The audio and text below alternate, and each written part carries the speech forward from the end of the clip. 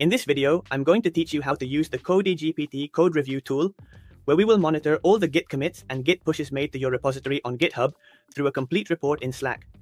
To do this, we must start by going to the Connections section and ensuring that we have the connection with GitHub and the connection with Slack within our CodeGPT account. Once we have the connection ready, we go to the Applications menu and click on Git Commit. Here it will explain that by connecting your repositories in Bitbucket, GitLab, or GitHub, we can create complete reports, either by sending them to email, Discord, or Slack with a simple /command CodeGPT. To create this entire bot-end process, we only need to connect our GitHub account, then select the connection, the organization, and finally select the repository. In this case, I'm going to select the repository of the documentation of the CodeGPT Visual Studio Code extension. In order to create this report, we also need to connect our Slack account. In this case, we connect Slack and the CodeGPT workspace that we already have set up. Within our workspace on GitHub, I will select the Git channel that I created exclusively to generate these automatic reports through this platform. Once the connection is established, we can see that everything is ready, and now we simply need to make changes in our repository and see how the automatic reports are generated.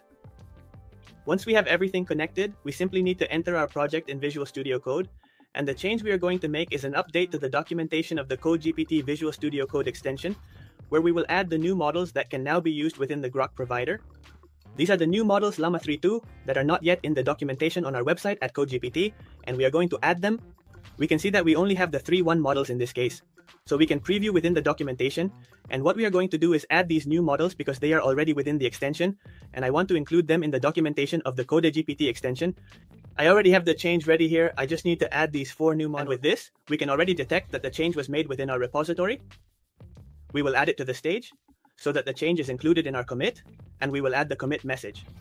In this case, it will be auto-completed with GPT, and we will add the execution parameter so that our complete report of the changes we just made is created in Slack. In this case, once we have uploaded our changes to the repository, we can see that a first message arrives in Slack. In this case, it is the summary of the commit. We can see that it is within the Git channel that we linked earlier. We can see the commit details, the commit ID that we just made, and we can also see the message that we just wrote in Visual Studio Code, the time and date when the commit was made, who made it, in this case it was me, and we can see the file that was modified.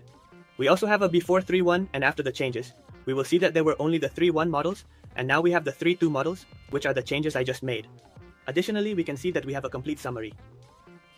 1. Explanation of the changes here explains that the changes were made to update the Llama 3.2 models from the series of models within Grok. We can also see potential errors. In this case, it was such a minimal change that there are no potential errors, some recommendations, and we can also see a general summary of this change at the end of our report in Slack. What we are going to do now is add a small error in our code. For example, we will remove the S from HTTP in this image we have in the documentation. We resend the /CodeGPT to regenerate this report, which monitors our code, and we can see that the report is being generated. The commit has already arrived in Slack. We can see that the complete report has been generated with a full analysis of what I just did. In this case, we can see the before and after of the change. The S was removed from HTTP, and we can see the explanation for this change. In this case, it was a somewhat strange change because we simply removed an HTTPS and took the S off HTTP from this security protocol, indicating that we already have potential errors and security vulnerabilities if we do not use an encrypted communication protocol like HTTP. Some browsers might even block these images. The agent we have monitoring the repository automatically detects changes, checks that they have been made correctly, reviews potential issues, and also informs us of possible security risks associated with making this change.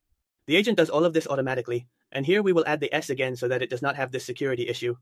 The CodeGPT agent made everything automatic, aka connected the repository to our Slack channel, and now we have an agent that will be listening and monitoring all the changes we make to our repository. In this way, we can have a much more secure repository, we can monitor the changes, our entire team can review the changes being made, and we have automation of the code review that we previously conducted manually.